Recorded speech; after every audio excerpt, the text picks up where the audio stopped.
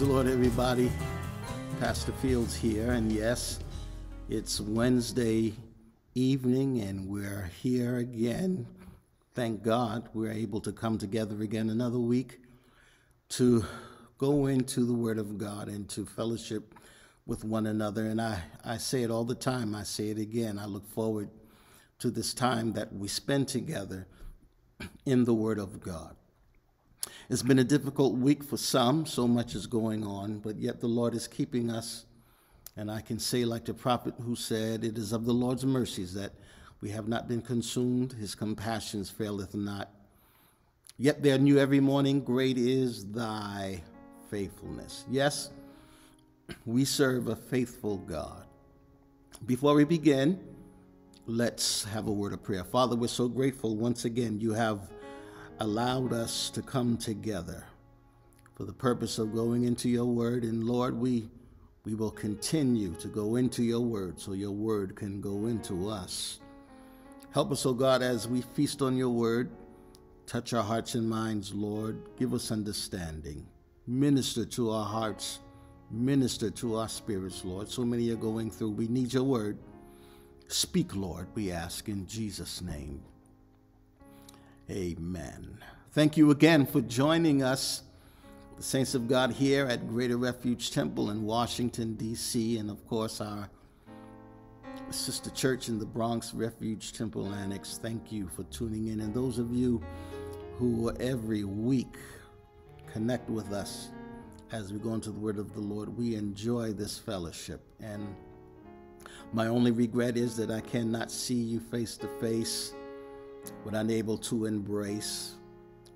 But the Lord is amazing. In the midst of this pandemic, he's using technology to keep us together, to keep us connected.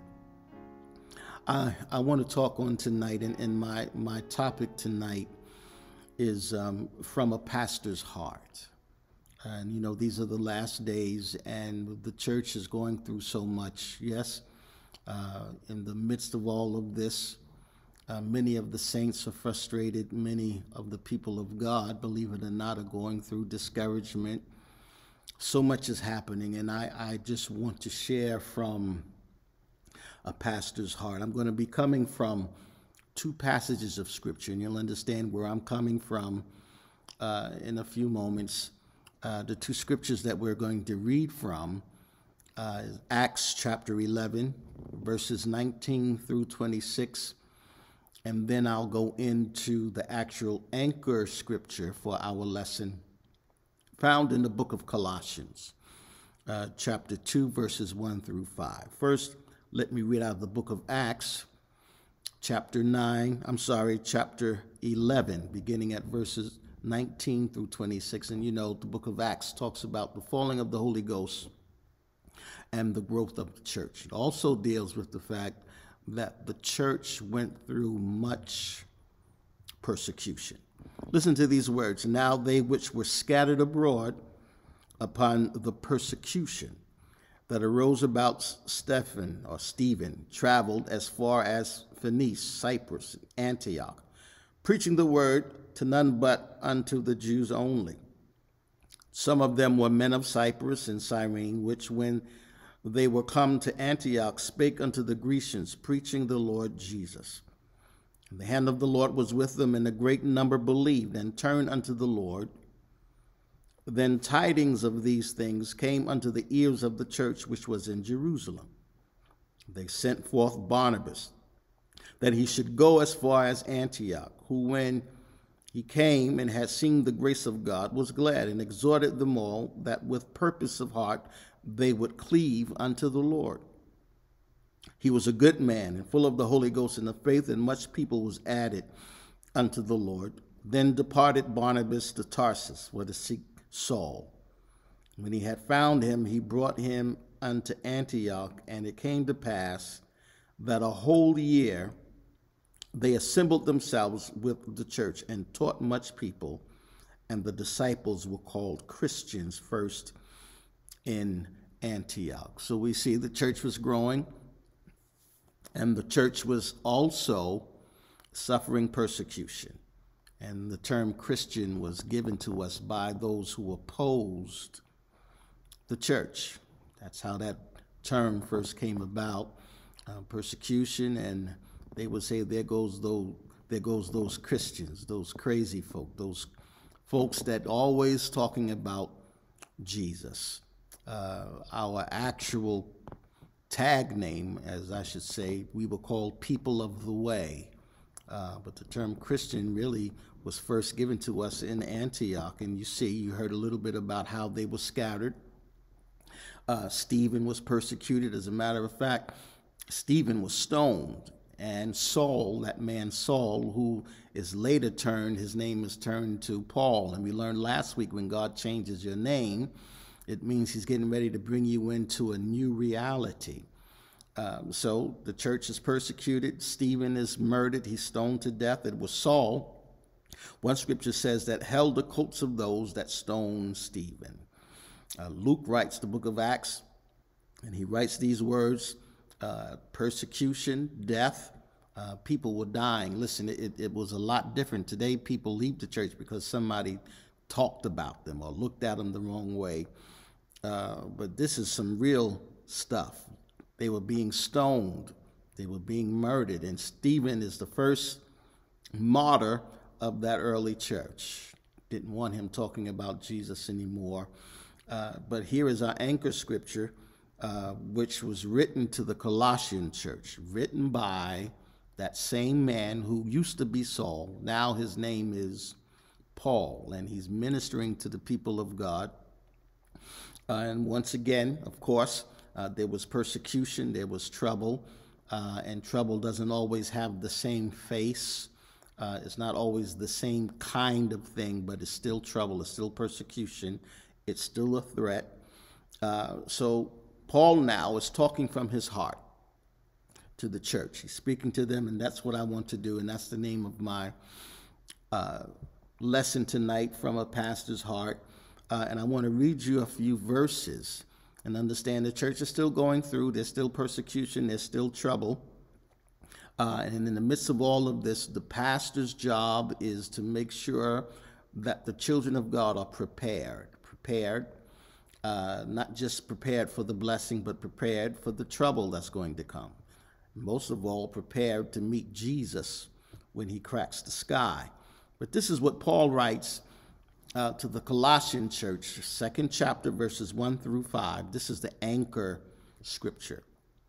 He says, "For I would that ye knew what great conflict I have for you, and for them at Laodicea, and for as many as have not seen my face in the flesh, that their hearts might be comforted, being knit together in love, and unto all riches of the full assurance of understanding, to the acknowledgement of the mystery of God, and of the Father, and of Christ, in whom are hid all the treasures of wisdom and knowledge.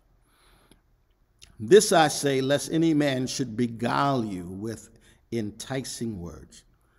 For though I be absent in the flesh, yet am I with you in the spirit, joying and beholding your order and the steadfastness of your faith in Christ." So we understand now, Paul had never seen the members of this particular church. He had never seen the Christians that were in Laodicea or Colossus face to face. He admits this in his writings, yet he's writing to them of his deep concern for their spiritual welfare. It becomes a burden, and every pastor who loves the people of God will have a burden for the sheep that he pastors. He had a heavy burden for their spiritual welfare, and a burden was upon their heart for their eternal well-being. I want the people that I pastor to make it in. I want to make it in, and I want the children that I minister to, the sheep that I'm pastoring, I want them to make it in. Colossians 2 and 1, "For I would that ye knew what great conflict I have for you, and for them at Laodicea." So he said, I have a burden for you. the Lord has been dealing with me concerning the church in Laodicea and those of you here in Colossus. As for many as have not seen my face in the flesh. So what the pastor is doing, Paul, right now is getting ready to unveil his heart, and getting ready to speak from his heart to let them know of his burden concerning their spiritual maturity, their growth, their spiritual welfare. And I believe Paul here and his whole ministry really is a model that every minister, every pastor, including myself, every leader, everybody that works in the ministry, anyone that's working in the Lord's vineyard, this is a perfect model of the fact that we should have a burden for the souls. We should have a burden for those that we minister to, burden for those that we're working for the Lord for. And I said it just that way. I'm working for the Lord, but I'm here to be a blessing to the people that God has put me in the midst of. And every leader should have that burden. It's an example that we can never hope to equal. I'll be the first to admit that, but I'm striving for it. I'm seeking for it, to be that pastor or to be that individual in the kingdom that God can use to be a blessing to others, and I will always have that burden for the souls of those that I minister to, those who are working in the vineyard also, that they make it in, right? Colossians 2, verses 1 through 5, we are told about 7 things in this particular verse. And we already know from reading Acts, trouble has arisen. This is the beginning of the persecution. Stephen is murdered, right?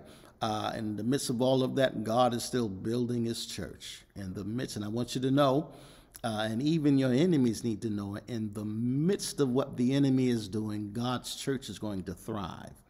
In the midst of what the enemy is doing against you, because of what God is doing in your life, you are going to thrive. Yes, you are.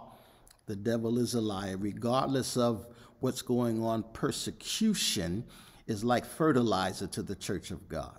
Hallelujah. Yes, it is. The more you go through, the stronger God is going to make you. All things work together for the good of them that love the Lord and for those who are called according to his purpose. There are 7 things I'm going to discuss right here in this anchor scripture that we're using for our lesson tonight. And again, the subject of my lesson is from a pastor's heart. He talks about his conflict. I have a conflict. Verse 1, chapter 2, for I would that ye knew what great conflict. And in the Greek, the word is pronounced agon, and it means a struggle or a battle or a trial. I'm struggling, I'm burdened, I'm wrestling with this. I'm concerned about your spiritual growth, your maturity, and I'm concerned about you making it in. And he talks to them from his heart. I want you to make it in. I'm struggling with this burden concerning Colossus and Laodicea. It was not primarily physical, but it was a spiritual battle. He is enduring the process of intercession. Put that in the comment section, hashtag intercession. He said, I can't see you face to face. And I don't know when I'm going to be able to get through Colossus or Laodicea, but I am praying. I've got this burden. I'm concerned about you. It was not primarily physical, but it was spiritual, and it was mental, and it was emotional. It had him tied up in a knot. I'm concerned about that. Have you ever been so concerned about someone in the kingdom until you couldn't sleep? You just couldn't rest. You had to pray. You're calling their name out in prayer constantly.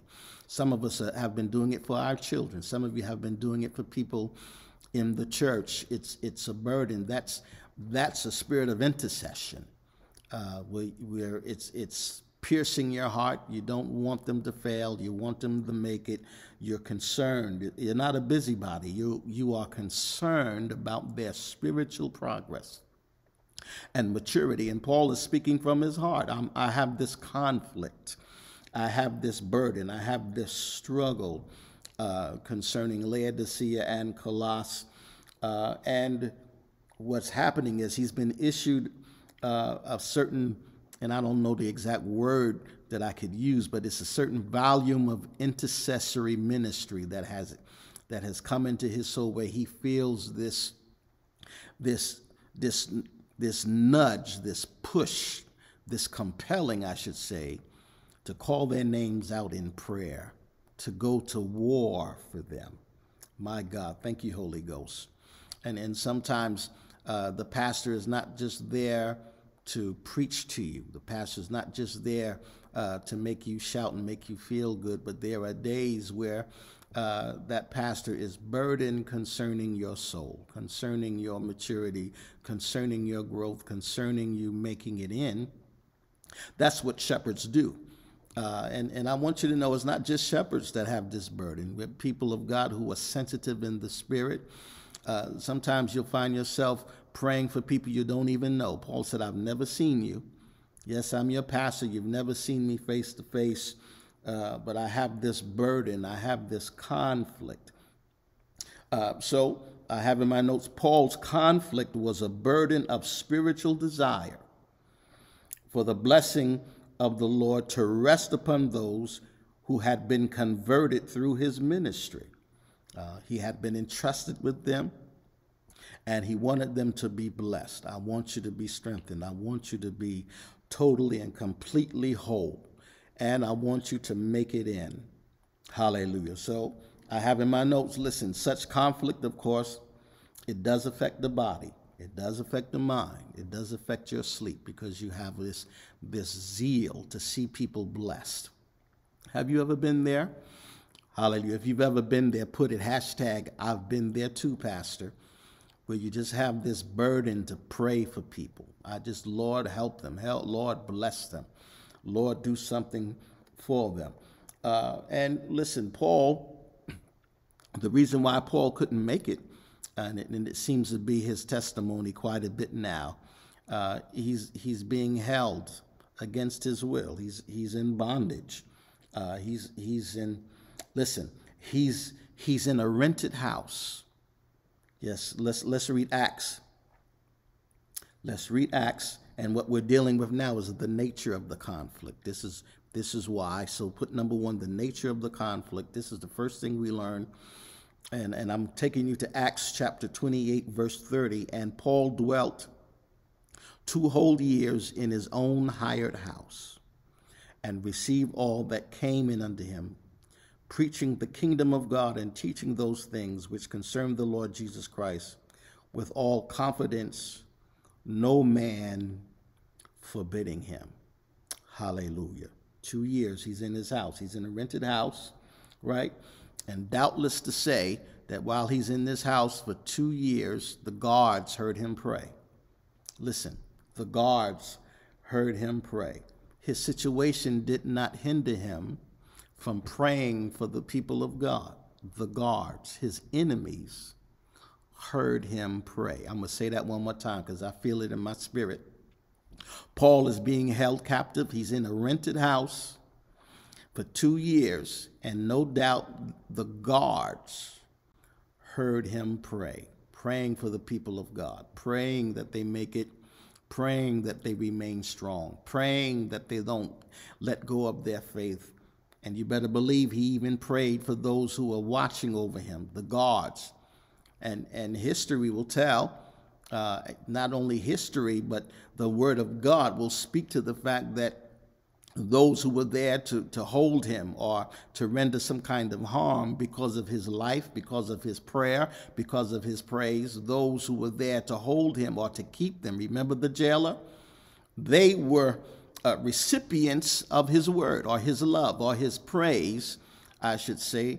The results of his life or his message or his praise would be the fruit of salvation. There were those who received their salvation, like the jailer.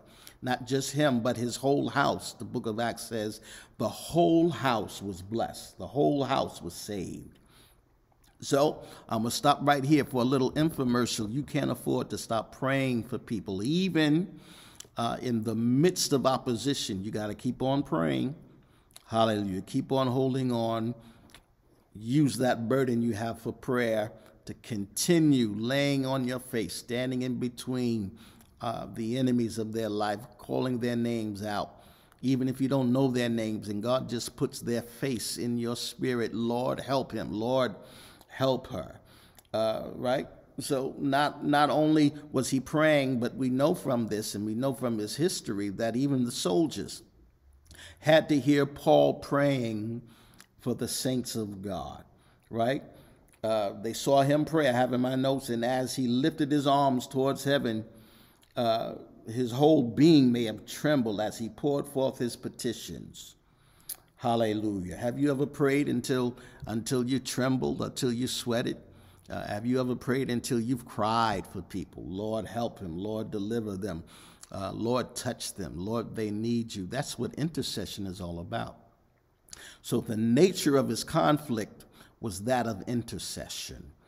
He's praying for their maturity. He's praying for their strength, praying that nothing pulls them away from their faith. I want them to remain in the body. I want them to remain faithful to you, Lord, so they can receive everything that you have in store for them. And that should be the prayer of every leader in the kingdom, whoever's under you, whoever's working with you, whoever's in the kingdom with you, whoever, hallelujah, pray for their strength. Pray that the Lord holds them and keeps them. Pray that their faith does not fail. So the intensity of the conflict is the second thing that we learn about right here in our foundational scripture, Colossians, the 2nd chapter, verses 1 through 5. Paul calls it a great conflict. A great conflict. He calls it a great conflict. And it suggests, I have in my notes, the idea of intensity. It's a prayer that filled his heart and his mind, so much so until it became a burden to him. I've got to pray. The only way I can get some sleep is to pray it out. Lord, they need you. Lord, I don't want anything. And sometimes, brothers and sisters, you may not even know all of the information. You may not even know the specifics of what you're praying for. It's just on my heart heavy. It's in me heavy to pray. I don't even want to eat until I pray this thing out. Lord, save her. Lord, strengthen him. Lord, do this. Lord, do that for them. You're not praying for yourself. You're interceding for someone else. And this is what was happening to Paul. I've got to speak from my heart. I've got this conflict concerning the Colossian church and those who are in Laodicea. I want to take you to 1 Corinthians chapter 9, verses 24 through 26, where Paul says, and let's compare these verses, 1 Corinthians 9, 24 through 26, and then I'm going to go to 1 Timothy chapter 6 and 12, and then Hebrews 12 and 1. And listen to what I'm reading. 1 Corinthians 9, 24 through 26, know ye not that they which run in a race run all, but one receiveth the prize, so run that ye may obtain. He's talking to the Corinthian church. Don't stop running the race. And don't worry about how fast others are running. Don't worry about what other people are doing. You run that you may obtain the prize. I'm not trying to beat nobody. I'm not trying to be better than nobody. I'm just trying to be the best that I can be and make it in. And that should be your determination also. 1 Timothy 6 and 12, Paul says, fight the good fight of faith. Lay hold on eternal life whereunto thou art also called and hast professed a good profession before many witnesses. So in one scripture, he's saying, run this race. Keep running till you cross the finish line. And here he's saying, listen, you got to fight the good fight. It's a race. It's a fight. You got to stay in it.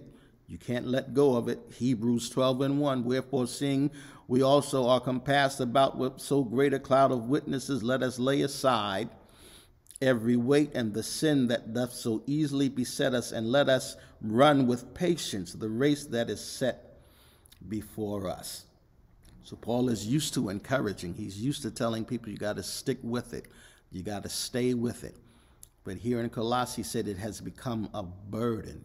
Perhaps many were letting go. Perhaps some were laying down their faith. Some were walking away. Some perhaps were backsliding. And Paul has this burden in him where it is an intensity. This conflict has intensified because things are going on among the brothers and sisters. So the word conflict, it signifies a struggle. I am struggling in my spirit concerning my brothers and concerning my sisters. And it suggests, the fact that he's struggling suggests that there were obstacles that were in the way. There were things, there were hindering things, there were blocking things. And that's what intercession is all about. We're not just concerned about the clapping and the singing and the shouting, but there's some things the brothers and sisters are going through, and somebody's got to pray. Somebody's got to lay on their face.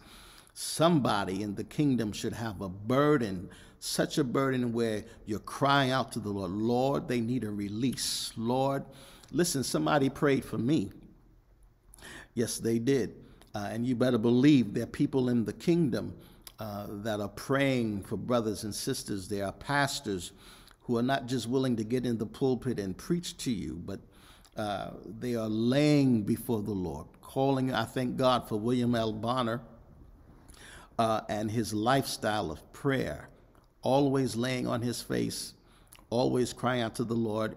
And many times he was not praying for himself, he was praying for the people of God. That's what Paul is saying. I have a burden. I'm struggling. There's a conflict in my spirit. My brothers, the brothers and sisters, the people of God are going through. There are obstacles. There are things. There are burdens. He says to the Ephesian church, he says, we're wrestling not against flesh and blood, but against principalities, against powers, against the rulers of the darkness of this world, against spiritual wickedness in high places. And if I take you back to Colossians chapter 1, verse 29, Paul says this, whereunto I also labor, striving according to his working that worketh in me mightily. So he's saying there's something working in me, something that's dealing with me, that's making me get on my knees and go to warfare, not just for myself, but for the others in the kingdom that are going through all of these things. Listen, the enemy is attacking the church. He is attacking the people of God. And we don't have time to fight one another. If we're going to fight, we're going to have to start fighting on our knees. We wrestle not against flesh and blood. Put that in the comment section. Hashtag, we wrestle not against flesh and blood. What are we wrestling against? We're wrestling against principalities and powers, rulers of darkness of this world, spiritual wickedness in high places. Paul said, I got this burden. The saints are going through. I got this burden. People are letting go. The enemy has tricked some. The enemy has pulled some out. And I need to pray. Hallelujah. Pray in such a way where and ask the Lord to reach out and start pulling some of them back in. Pray for their minds. Pray for their hearts. Hallelujah. Pray that they don't give up. Pray that they will hold on to God's unchanging hand. Listen, I know there's a whole lot going on, and there's a whole lot of struggling. There's a whole lot of stuff that's happening in the lives of the people of God, and we're going to have to intercede. We're going to have to intercede, and Paul is speaking from his heart. I've got this burden. I've got this conflict. And the subjects, that brings me to the subjects of his conflict. We talk about the fact that there was intensity. We talked about the fact, yes, that there was a nature of the conflict, the intensity of the conflict. And now we have to deal with the subjects of the conflict. Let's go back to verse number 1. He says, I have this conflict concerning and I'm paraphrasing, the Laodiceans and those who are here in Colossus. And I have in my notes, it is important to notice that Paul is not speaking of a concern for the unsaved. Yes, and there were times we said, I want people to be saved, I want them to be delivered, but this prayer, this burden that he had in his heart, in his spirit, was not for the unsaved, it was for the saved. Even, I would dare say, for the babes in Christ, those who are babes in Christ, who are struggling with what they see and what they feel and what's happening in the world, or what's happening. And so his burden was not so much, or it was not for the unsaved, but it was for the saved. Those who needed to grow in maturity, those who needed to grow up in God, to get some strength in their bones because of trouble, because of turmoil, because of the trickery, I should say, of the enemy. And these were the subjects of the conflict, I should say. Colossians 1:28. This is what Paul says, whom we preach, warning every man. He said, we don't just preach to make you shout. I'm not just writing this to tickle your fancy, to make you feel good, or to make people run around the church.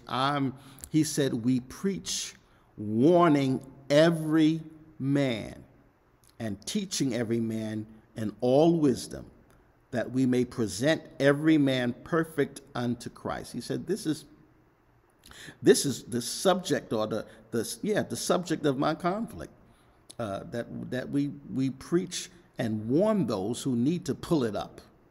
Tell those you need to shake it off. You need to pull it up, and to teach every man, and to give you that wisdom, to put that knowledge into you, or to give you that word that you need, because we have to give an account. Paul said, the preacher has to give an account for the souls that have been laid in his charge, that we may present every man perfect in Christ Jesus.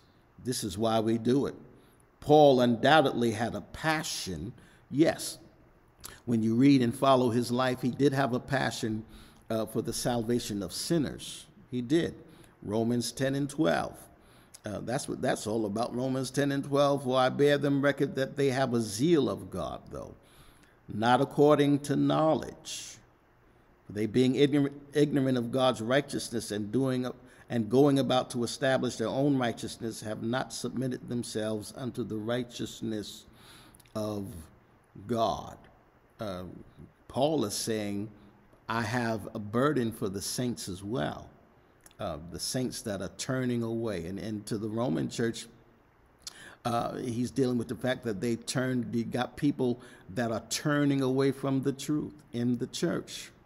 So he had a heavy burden. He said, I don't want that to continue to happen. I want you to hold on. And he's mindful of the fact that some of the people that were turning away have been in church for a while. And all of a sudden, they're giving up. And I'm concerned about the babes who are watching these people turn away from God, giving up, saying, I can't hold on anymore. He's saying, I'm praying for you. His concern was for the sanctification of the saints. His concern was that they that are saved will stay saved. He was concerned that those who were being bruised and pushed and persecuted, those who were dealing with trials, would not succumb to the pressure of the problem. Hallelujah. But would use the burden and the pain and use it as a sharpening of their praise and bring a deeper depth of a relationship with Jesus Christ, where instead of letting go, they will say something similar to what David said, I will bless the Lord at all times, and his praise shall continually be in my mouth. So his burden, or for those babes, or for those who are saved, not the sinner now, I want the saved to stay saved. Those who have been converted and saved, I need them to continue on. I'm going to read out of Ephesians, the 4th chapter, the 14th verse, that we henceforth Listen, that we henceforth be no more children tossed to and fro, carried about with every wind of doctrine, by the sleight of men and cunning craftiness, whereby they lie in wait to deceive. So a lot of his burden had to deal with the deception of those who are in the church. I don't want you to be deceived by what you hear and what you see. I don't want you to be tricked out of your salvation. You need to grow and mature.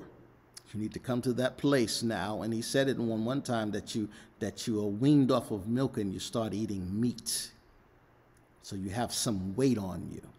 So you're not tossed to and fro with every wind and every doctrine. And I have a question here now. Are we concerned really about the babes? Are we really concerned about holding on and not just maintaining our salvation, but holding on and enduring? They that endure to the end, the same shall be saved. And this is the burden that Paul has. So he's speaking from his heart. He's being completely transparent. I'm concerned about you. I don't want you to blow away, because the wind is going to blow. There are going to be some spiritual hurricanes that are going to come through. And I'm praying that you are able to hold on. There's going to be some perversions. There's going to be some changings and alterings. And remember that song, Saints of God? Some of the seasoned saints could probably sing it better than I. Living in the last days, living in the last days, living in the days where men won't mend their ways, calling right wrong, calling wrong right. Surely we're living in the last days where subversion, the subversion of the gospel, the turning over of the truth and painting it with another color, making it look like it is true, but it's not the truth. And he says, I'm praying for you. I'm praying. What was going on in the church that Paul should have such a burden? What was going on in the church among the saved folk that gave Paul such a burden to intercede for the people of God in Colossus and in Laodicea? Now, you know the history of Laodicea. God had to come back to them and said, I wish you would be either hot or cold. If you're lukewarm, I'll spit you out of my mouth. So they were on their way to that lukewarm place, right? And Colossus was a place that was heavy with philosophy, heavy with sociological ideas. It sounds so good. It makes sense logically, but it's not the gospel. It's a humanistic approach to life, humanistic, materialistic. And today we're wrestling with the New Age movement. It sounds good. It's intellectual, but it's not going to save your soul.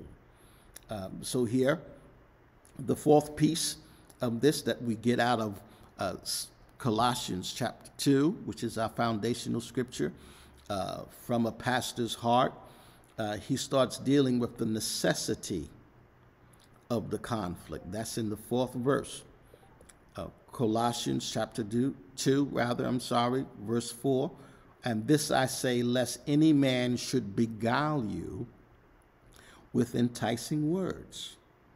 This is why the Lord is dealing with me so much, Paul says, because the enemy is talking some of you out of the truth and bringing false teaching, a false presence, something that sounds right but is not right, and I've got this burden because I don't want you to be pulled in to something that's going to damage your soul. So he tells us here in verse 4, while he felt such an urgent push to intercede, and really what he's doing is warfare. He immediately goes into warfare. And saints of God, we got to know who our enemy is. You are not the enemy. We have to stop treating each other like we are the enemy, and we got to go into spiritual warfare. You can't go into spiritual warfare if the army is divided. How are we going to fight? I'm going to say that one more time. because somebody needs to hear this. If the army of the Lord is divided, how are we going to fight? So he has this urgency in him to go immediately into spiritual warfare for his fellow believers. And this is what we should be doing, praying for the people of God. Pray. The pastors is praying. The missionaries are praying. Everybody who's a part of the body of Christ should go into prayer concerning their brothers and sisters, right? And here in verse 4, what he's telling us is they're in danger of being pulled away from the truth. I've got this burden. Hallelujah. The enemy is busy, and people are being turned aside, pulled away from the truth. This is why, and I realize Paul is saying, this is why I have this burden. I'm telling you from my heart, lest any man should beguile you with enticing words. Any man should undermine the truth that has been planted in your heart. Does it happen? Yes, it does. Sadly to say, the Bible says even the very elect will be fooled or tricked or pulled away. And this is why we need to pray. We need to go into warfare. Lord, touch the minds of the people of God. Touch the hearts of the people of God. This is not a game. This is not, don't be like Trump and acting like the virus is nothing. Oh, it'll go away. Listen, this is a real deal. This is the virus of the church, is false teaching. The virus of the church is the lies that are circulated among the people of God to make them feel like it's all right to let go of certain things. No, it's line upon line, precept upon precept. It's all of the word of God. And he's saying, I don't want you to be beguiled, hallelujah, to be tricked with enticing words. Do such dangers exist today? Yes. I can take you down to verse 8, chapter 2, verse 8. Listen to what Paul says. Beware, lest any man spoil you through philosophy. And this is what was happening to the Colossian congregation. The Colossians, heavy in philosophy, heavily in education. Don't let anybody spoil you through philosophy and vain deceit. Listen to what Paul is saying. After the tradition of men, after the rudiments of the world, and not after Christ. Pulling you away from Christ. If it's pulling you away from Christ, it's false. If it's got you questioning Christ, it's false. If it has you denying Christ, it's false. Do such dangers exist today? You better believe it. Yes. Yes, it does. Yes, it does. Do such dangers exist in the house of God? Yes. Among the people of God? Yes. And the enemy should be arrested. The enemy should be arrested, and the people of God should go into that intercessory mode and arrest the enemy, bind up the works of the enemy. I'm talking to the church today from the pastor's heart. Bind up the works of the enemy. Whatever you bind on earth will be bound in heaven. And whatever you loose on earth will be loosed in heaven. We got to stop fighting one another and go to war against the enemy, because the enemy is coming in and he's messing with folks that have itching ears. Seducing spirits have waltzed right in, and we're too busy fussing at each other. Paul said, I've got this conflict in myself, this burden. Something has dropped in my spirit concerning you, and I don't want anyone to trick you out of your salvation, so I'm going into war for you. I've never seen you before. Yes, I'm your pastor, but I'm here in the house. But I've got witnesses. I've got these soldiers, these people in here that are supposed to be watching me. They hear me every day crying out, Lord, deliver them. Lord, strengthen them. Lord, give them a mind to stay saved and to hold on to the word of God. They know the word. Don't let the enemy trick them out of hallelujah, the word that has been planted in them. Hold on to the word. That was his prayer. He's going, and listen, it's a battle. It's warfare. This is war. This is war. Yes, and I know the enemy is fighting. He's fighting in our homes. Yes, he's fighting he's got the people of God in an uproar, but somebody's got to intercede. Paul said, I'm struggling. I'm in conflict about you. From a pastor's heart, I'm in conflict over how the enemy has come in and beguiled some of the people of God. So he's praying for the saints, and this is what we need to do. And I need you to join me as your pastor, as a man of God, to lay on your face, go into warfare. Hallelujah, and rebuke the works of the enemy. Arrest that spirit of division. Arrest that spirit that is trying to destroy, hallelujah, the people of God. Arrest that spirit that has infiltrated and trying to tear down the things of God. It's time to go to war. Did you hear what I said? Put that in the comment section. Hashtag, it's time to go to war. And it's not against my brother and sister. It's time to fight for one another. Did you hear what I said? It's time for the church to stand up and rebuke the enemy and fight for one another. We will make it. We will be strong. The enemy cannot win if we go to war. There's no weapon that can overcome us if we come together and go to war. Paul said, I'm going to go to war. I'm going to pray. Yes, I am. I don't want any man to beguile you and trick you. The devil is a liar. Hallelujah. Beware. He starts warning them. Beware, lest any man spoil you through vain philosophy and vain deceit, I should say, after the tradition of men, after the rudiments of the world, and not after Christ.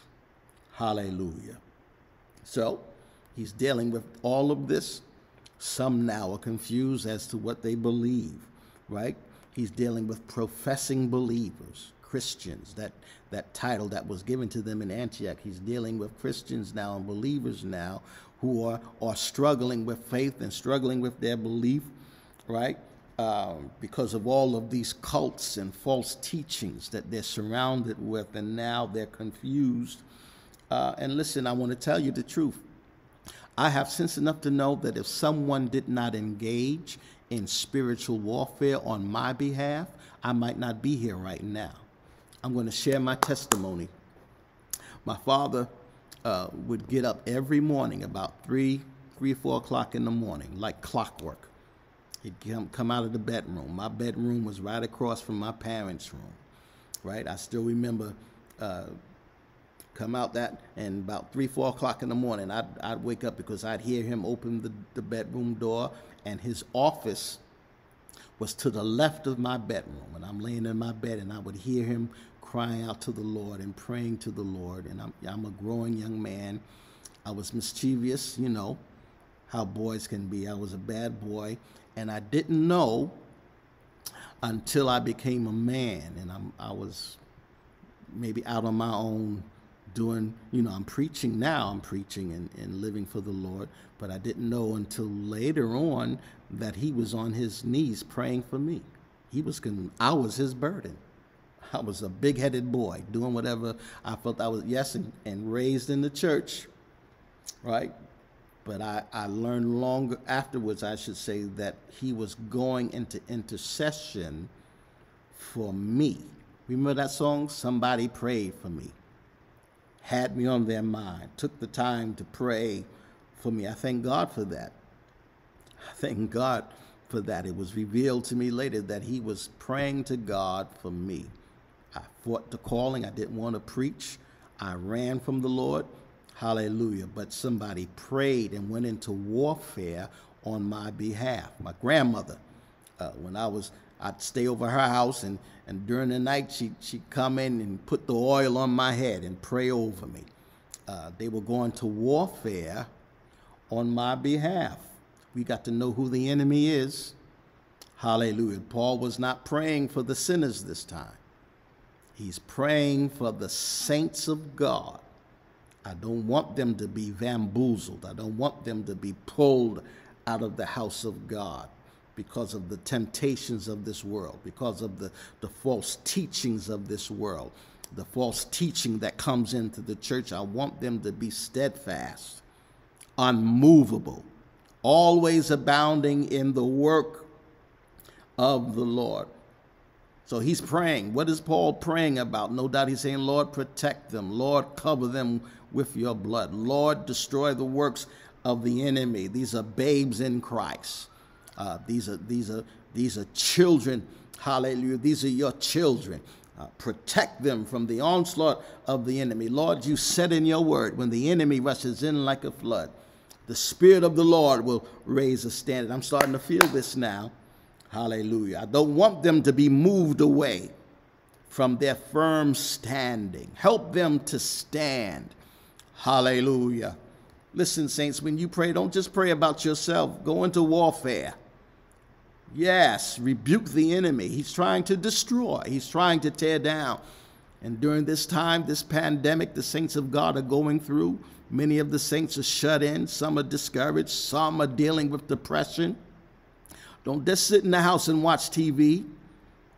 No, turn that TV off and get on your knees and pray for the people of God. Pray for their minds. Pray for their hearts. Pray.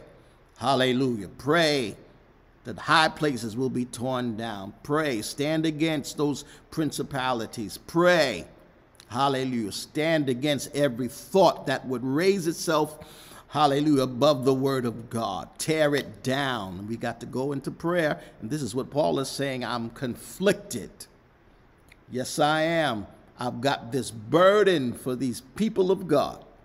The enemy has waged war against. He's trying to trick them. He's trying to pull them away. He's trying to make them worldly, trying to get them to compromise. I feel it in my spirit. The enemy is attacking the people of God. I feel it in my spirit. Hallelujah. As a pastor, as a man of God, and as people of God, we've got to be sensitive enough to go into warfare. I don't want my sister to fail. I don't want my brother to fail. Hallelujah. It's time out for he don't like this, I don't like that. No, get on your face and say, Lord, keep us together. Keep us strong. Keep your people strong. Touch her mind. Rebuke the spirit of discouragement and depression. Give them peace. You got to go to war. Got to declare war. Listen, I'm sick of the enemy declaring war on us, and we don't do nothing but clap our hands and shout, no. Get on your face and call on the name of the Lord. The name of the Lord is a strong tower. The righteous run therein, and they are safe. So we understand now. He's got a conflict. I've got a conflict going on. I've got a struggle. I've got a burden, and I'm going to prayer for you. I'm going to bat. I'm going into war for you. We talked about the nature. We talked about the intensity of the conflict. We talked about the subjects of this conflict or struggle, the necessity of it. Now let's talk about the purpose of the conflict. And he's expressing himself to them, and he's letting us know the purpose of the conflict that I'm having. And he's expressing this, and we're dealing with intercession. We're dealing with the fact that he's not able to stand in the pulpit, right? So it's not about how good I can preach. It's not about hacking. It's not about putting my hand behind my ear. Hallelujah. And understand, young preacher that's watching me, preaching in the pulpit is only 10% of ministry.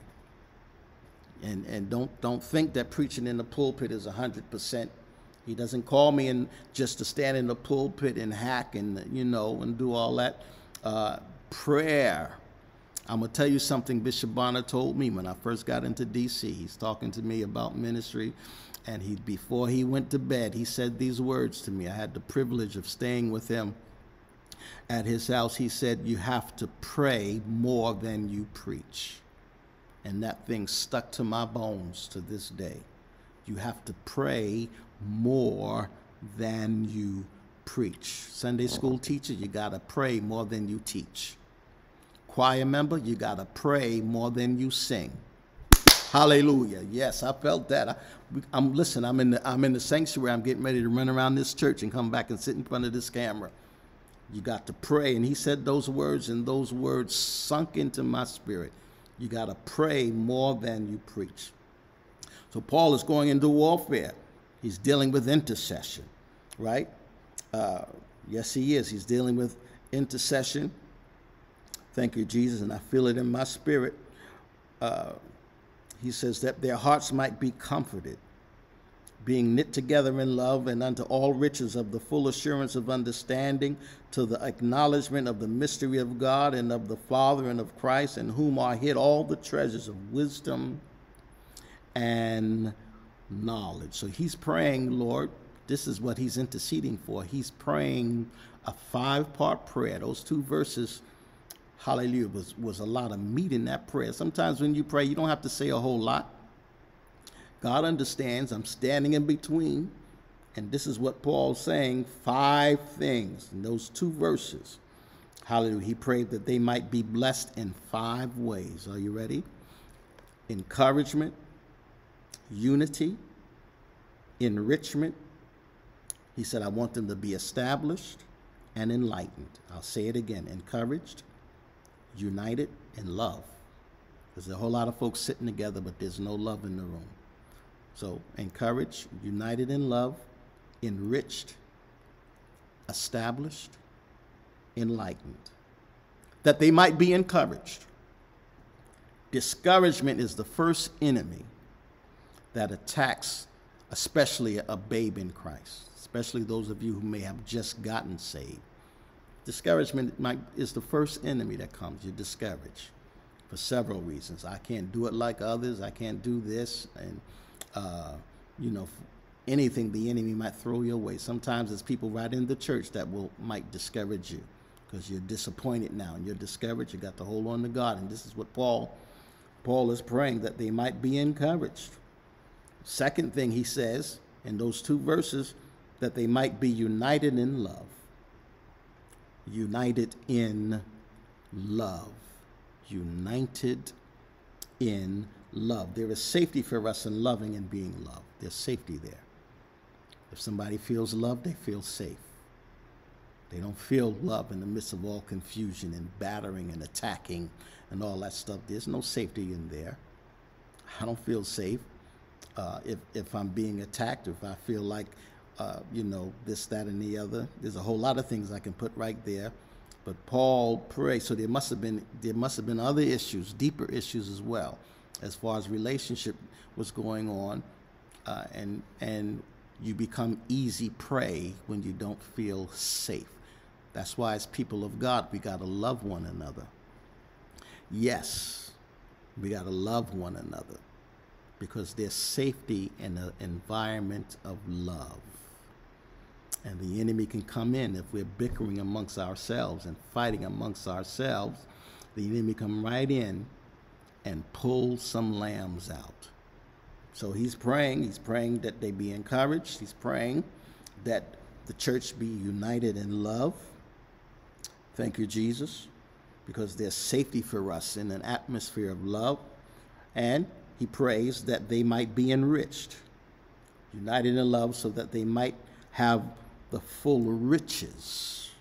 Unite them, Father, that they may have the full riches. Thank you, Jesus. Hallelujah. Enriched. Let's go to, and I have in my notes, I'm trying to make sure I have my notes right, Ephesians 1 and 3. Blessed be the God and Father of our Lord Jesus Christ, who have blessed us with all spiritual blessings in heavenly places. I want you to be enriched. Hallelujah. Thank you, Lord. Thank you, Father. Colossians 2 and 9, for in him dwelleth all the fullness of the Godhead bodily.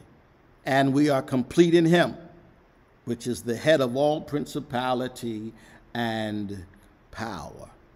2 Peter 1 and 3. According as his divine power have given unto us all things that pertain unto life and godliness, through the knowledge of him that have called us to glory and to virtue. So this is not the first time Paul has prayed, and even the other apostles would pray, hallelujah, that they would recognize that God has put in you all that you need to make this journey.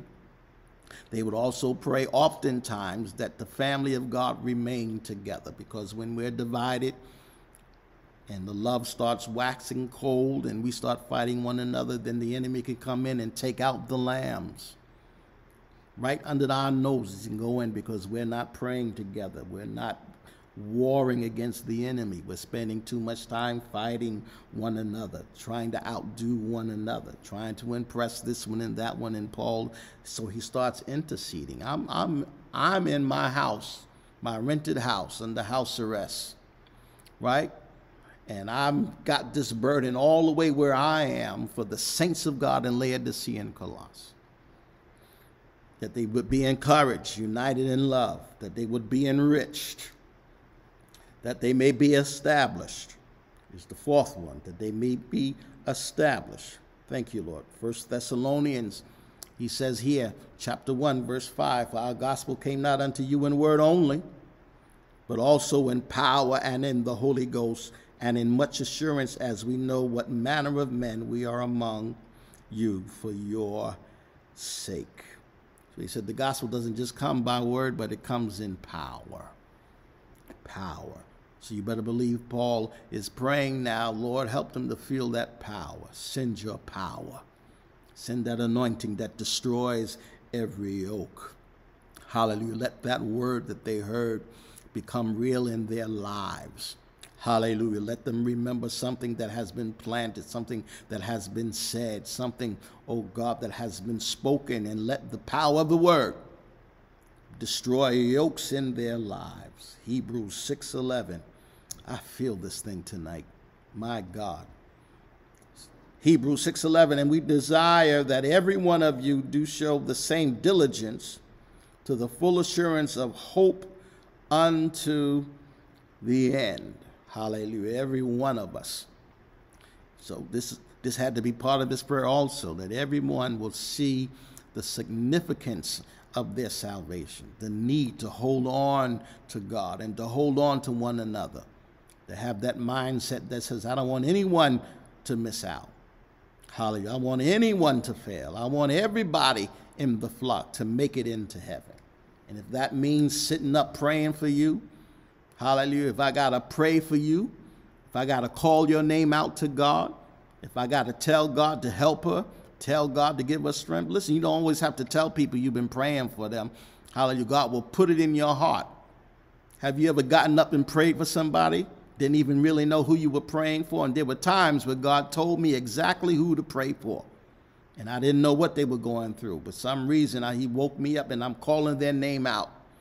Lord, help them. I don't know what's going on with them, but Lord, you put them on my mind for a reason. That's intercession. So, in those two verses, he talks to them, talks to the Lord rather, and he's talking to them. I want you to be encouraged, united, enriched, hallelujah, and established. Hebrews 10:22. Let us draw near with a true heart in full assurance of faith, having our hearts sprinkled from an evil conscience and our bodies washed with pure water. Lord, do it all over again. Talk to God. Lord, wash them all over again. Touch their mind. If they've fallen, help them get back up. Give them the strength they need. Talk to the Lord. Talk to the Lord concerning your brothers and sisters. Hallelujah. Talk concerning their healing. Talk concerning their salvation. Talk concerning God keeping their minds. Talk concerning God keeping them with a mindset to live saved. These are the last days, and people are walking away, and they need somebody to pray for them. Don't sit up on the phone and talk about them. No, that same mouth that you're using to talk about what they're going through, God said, put the phone down and get on your knees and pray the prayer of intercession. This is what Paul is saying. He must have got word. Some of these folks are backsliding. These folks that have been baptized in Jesus' name, some of these folks are walking away from the truth. And they're mixing this with the gospel, mixing philosophy. He said, don't let anyone spoil you. So he's praying that they be encouraged, hallelujah, united in love, enriched and established, and also that they would be enlightened. Ephesians. I'm going to take you to Ephesians chapter 1, verses 17 and 18. That the God of our Lord Jesus Christ, the Father of glory, may give unto you the spirit of wisdom and revelation in the knowledge of him, the eyes of your understanding. This is what he prayed for the Ephesians. He said, I'm praying that the eyes of your understanding, hallelujah, being enlightened, that ye may know what is the hope of his calling and what the riches of his glory, of his inheritance in the saints. I'm praying. He said, I'm praying that you be filled with all the fullness of God. I don't want anybody to be lost. I have the love of Christ in my heart, and just like Jesus didn't want anyone to be lost, I want everything to be all right in your life, and I want you to be able to make it through your trials and your tribulation. And when the enemy tries to sweet talk you and tries to trick you out of holding on to your joy and holding on to the truth of God's word, I want something to quicken in you. Hallelujah. I want the realness of your salvation, hallelujah, to manifest, something come out of your mouth where you can rebuke the enemy and be strong in the Lord and in the power of his might. This is the kind of prayer we should pray for one another. Keep him. You have no idea what people are going through. You have no idea, hallelujah, the turbulence that's going on in the people of God's minds and hearts. You have no idea what people are being tormented with and troubled with, and they need someone in the body of Christ to cry out to God and go to war for them. And Paul said, there's a war going on in my spirit. He's not talking about what he was going through personally. He's talking about the fight or the conflict or the struggle that he was having concerning what the saints of God were going through. Some of these folks are being tricked, Lord. Some of these people are turning away from the truth. And some of them haven't left the house. They're sitting in the house in a backslidden condition. And Jesus is coming soon. Lord, we got to be ready. You better start praying that prayer. Help us to be ready, Lord. You see all this craziness that's going on in the land? All this stuff that's happening? Listen, Jesus may come before voting day. What if Jesus came before we got a chance to vote for our new president? What if Jesus came before then? Pray, hallelujah, that the saints of God, the minds of the saints will be fastened on God in such a way that no matter what happens, we can say, even so now, come, Lord Jesus. So after he deals with, hallelujah, the purpose of the conflict, right? The purpose was to pray for their encouragement, that they would be united in love, that they would be enriched, that they would be established, and that they would be enlightened. He says all of this in these verses here. I'll read them again, then I'll move on. In whom, verses 2 and 3, that their hearts might be comforted, being knit together in love, that's that unity, united in love, and unto all the riches of the full assurance of understanding. Hallelujah. That's enrichment. To the acknowledgement of the mystery of God and of the Father and of Christ. That's that establishment, being rooted again in him, coming back to the foundation, in whom are hid all the treasures of wisdom and knowledge. That's the enlightenment. Lord, don't let them just sit in the church with the lights out. Help them keep that light on in their mind, that they're forever being transformed by the renewing of their mind. That's a powerful stuff. 2 verses, powerful. He says, I got this burden, this conflict, the fellowship of the conflict. And this is the final verse of our foundational scripture, Colossians chapter 2, verses 1 through 5. And the fellowship of the conflict is found in the 5th verse. Listen to what Paul writes to the Colossian church, and I'm getting ready to wind down. For though I be absent in the flesh, I'm not able to be there. I'm in this house. I got soldiers around me. I'm dealing with this stuff, but it's not stopping me from interceding for you. I can't get there to preach on Sunday morning, but you better believe I'm in warfare. I got this conflict. I can't even sleep. And the soldiers here can tell you, I'm crying out, Lord, help the people. Lord, strengthen the people. He said, for though I be absent in the flesh, yet am I with you in the spirit, joying and beholding your order and steadfastness of your faith in Christ. So Paul is saying, although geographically I can't get in the house with you. If he was here today, he might say, although because of this pandemic, I can't get in the house with you. I can't call prayer meeting like I used to call prayer meeting. But you better believe I'm praying in my house. And saints of God, we better be praying in our house. Calling out to God in our house, because the saints of God are going through. I don't know who this is for, but this is from a pastor's heart. Paul is crying out, letting them know, I'm praying for you. I'm interceding for you. I'm going through myself, but you better believe I've got this burden in my heart for the people of God. He said in Colossae and in Laodicea, and he says in verse 5, but though I be absent in the flesh, yet am I with you in the spirit, joying and beholding your order and steadfastness of your faith in Christ. Hallelujah. He said, this is a long distance thing. I'm a bit far from you. I can't get there like I want to. But in the spirit, I'm there. I'm praying for you. I'm asking God to deliver and to set free and to give you the strength that you need. I'm by your side.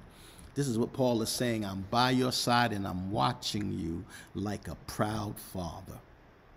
Hallelujah. And he's talking by faith too. And he is expecting God to answer his prayers concerning the people of God. Hallelujah. I'm praying, Lord, and I'm believing and even expecting a move of God in their lives. Ashama Yesi. Glory. So he's feeling that joy already. And listen, when you pray the prayer of faith and you believe, you're in that warfare, but you know God is a man of war, and you're tearing down strongholds. Even while you're interceding, you feel that joy in your spirit.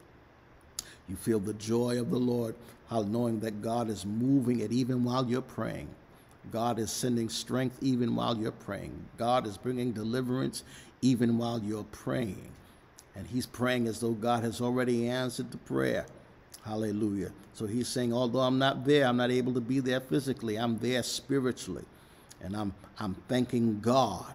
Hallelujah. I've got joy because I see the order. I see God restoring order to your life. Hallelujah. Thank you, Jesus. I see God restoring order to your life. I'm talking to you. I don't know your name, but that just dropped in my spirit. I see God restoring order to your life. I see God giving you the strength to stand. Hallelujah. I see God strengthening your faith. I see God making you strong. Hallelujah. Because he's a strong deliverer.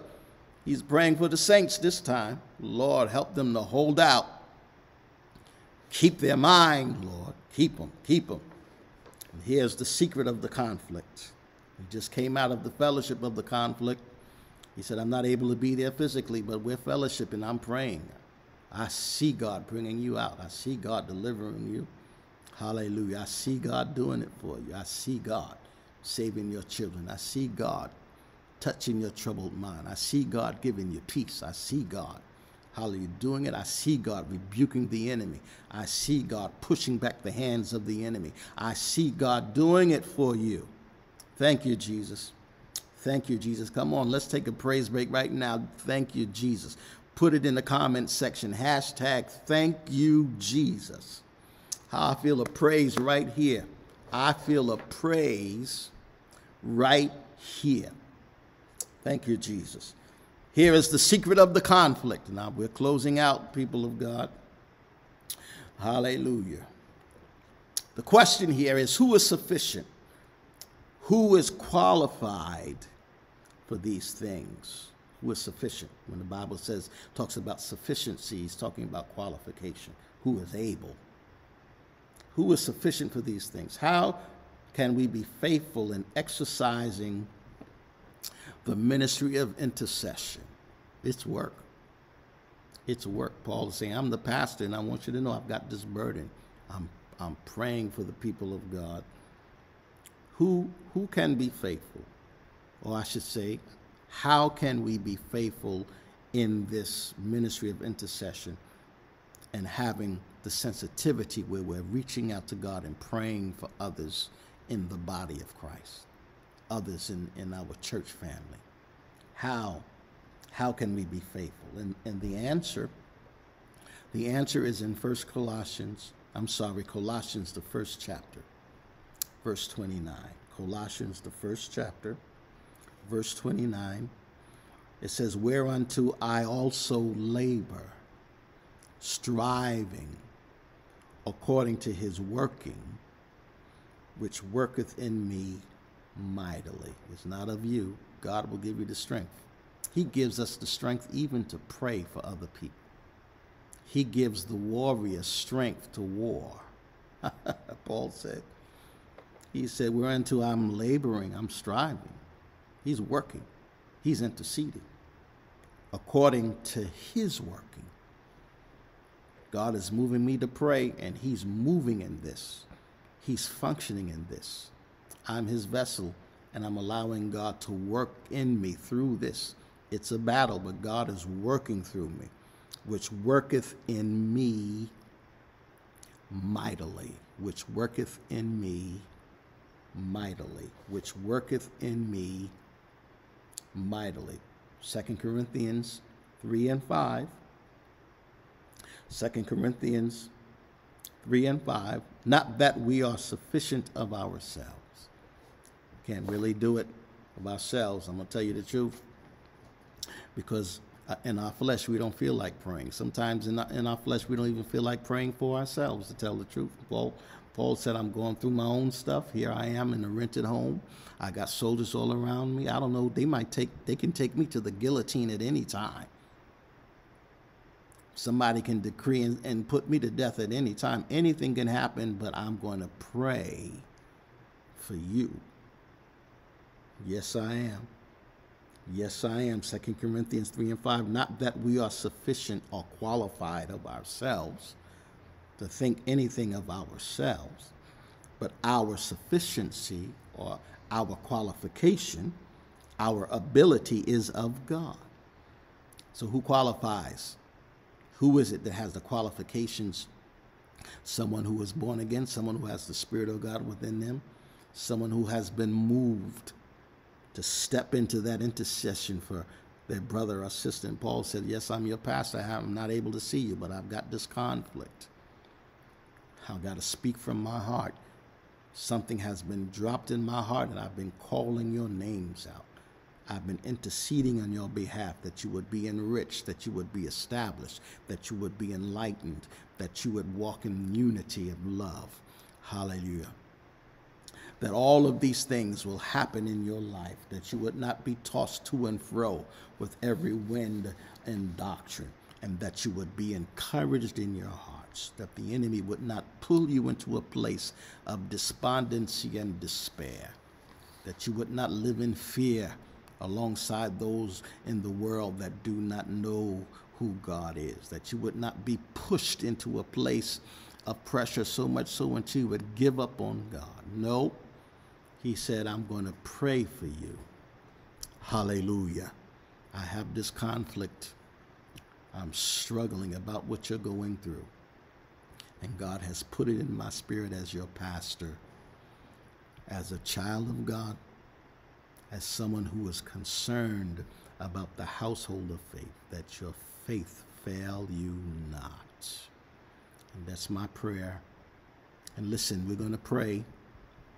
But as we pray this prayer, I don't want you to pray about yourself. I want you to pray about those that you know may be going through. Call their names out in prayer. Even if you'd like to, if you want to tag them now and tell them we're getting ready to pray. Hallelujah, we're getting ready to intercede on your behalf. Yes, you've been on my mind. You've been in my heart. I don't know what you're going through, but I want God to keep you. I want him to establish and to strengthen. I don't know what you've been suffering, but a word just dropped in my spirit. I've been praying ever since your name came into my mind. after you've suffered a while, the Lord would strengthen and establish you. Hallelujah.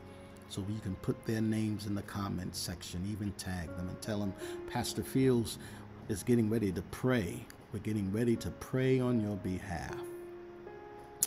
Lord, help. Lord, deliver. Lord, heal. Lord, touch. Lord, they need peace. Whatever, put their name there and let's intercede. Father, in the name of Jesus, you know all things. I pray, oh God, for their encouragement, that you would establish, that you would bring unity, that you would bring peace in their life. Lord, that you would enrich, and that you would enlighten. Lord, hallelujah, give them a tenacity to hold on, to endure, not to give up. Hallelujah. Give them the strength that they need, that they would be able to make this journey in the name of Jesus. In the name of Jesus. Bind up the works of the enemy in the name of Jesus. And move on their behalf, I pray, in the name of Jesus. Amen. Come on, give God a praise right where you are. Give God some praise right where you are. Listen, I'm in the temple all by myself, but I feel the presence of God even now. Thank you, Jesus. I feel the presence of God from a pastor's heart. I want you to be blessed from a pastor's heart. I want you to be encouraged. I want you to be united in love. From a pastor's heart, I want you to be established. From a pastor's heart, I want you to be enriched. From a pastor's heart, I want you to be enlightened. I want you to have all the things that God has for you. I want you to make it to see Jesus. Yes, I do. Hallelujah. If you've been blessed by these lessons, if you have been touched by the Word of God and you would like to be baptized in Jesus' name, send us that message, Pastor, I want to be baptized, and we'll make arrangements for you to be baptized. It doesn't matter where you are. We can make it happen. If you want to give your life to the Lord Jesus, be baptized in Jesus' name, put that request, admin@grtdc.org, and someone from the staff will get back to you. Yes, you don't have a church home, you want to be a part of this ministry, or you need to find a church home, we can help you with that also. admin@grtdc.org. Yes, and if you'd like to plant a seed in this ministry, you haven't been able to pay your tithes over the weekend, you want to pay your tithes now, or plant a seed in this ministry, you may do so. The technician will put that on the screen for you, and you can follow those instructions, or you can go right to grtdc.org, and you can give right through our website if you'd like to. Those of you who are at our sister church in the New York area, in the Bronx, you may use Givelify, and you can plant your seed or pay your tithes into the ministry. We want to thank you for your faithfulness to this ministry and for connecting with us every week. Yes, I look forward to it. I don't know how you feel, but I'm being blessed by the word of the Lord. 3 things, you know what I'm going to say, that I need you to do in between now and if the Lord sees fit to allow us to meet again next week. I want you to be careful. I want you to be prayerful. And yes, be holy. The Lord bless you. We'll see you again soon.